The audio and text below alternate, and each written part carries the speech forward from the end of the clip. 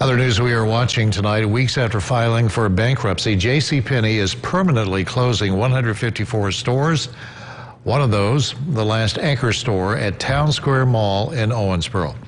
Eyewitness News' Miranda Meister was in Owensboro with the latest hit for a struggling mall.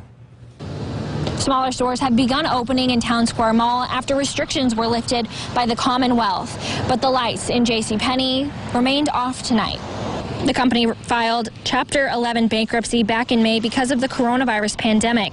Owensboro Mayor Tom Watson told me earlier tonight they thought this was coming, but the plans from the new owners of the mall are still continuing. Shoppers say they hope nothing else closes. It's sad that it's happening, but I'm glad there's other places that we can go to.